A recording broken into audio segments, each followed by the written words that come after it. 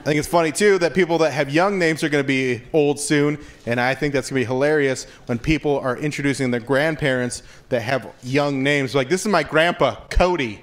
I'm like, Cody's not a grandpa name. There he is. And that's my grandma, Michaela. I'm like, stop doing this. I don't like it. But the worst thing you can do with the name is give someone a regular name and then spell it all willy-nilly. Stop. That's gotta stop. When someone's like, this is our daughter, Sarah, but we spelled it with our heart. P-S-E-I-R-R, the quadratic formula. A-H. We just thought it was cute. Like, well, she can never get coffee now, so...